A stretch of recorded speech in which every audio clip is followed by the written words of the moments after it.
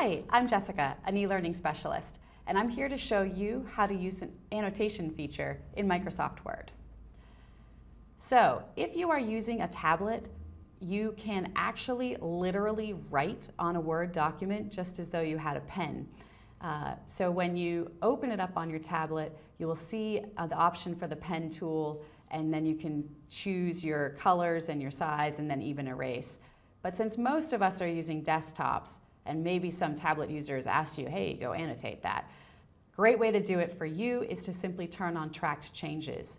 So we're going to go under Review, Track Changes, and I'm just going to click on that so it turns them on. And now when I make a change, so let's say, yeah, that's way too many words, so let's just delete it. You can see it's deleted and there's a little red mark over here. If you've been using 2007 or 2010, you're automatically going to see those changes happen. In 2013, Microsoft has changed it a little bit so it defaults to simple markup. So when I choose all markup, you can actually then see the changes that I've made. So there you have it, 2 different ways to annotate in Microsoft Word. Thanks for watching.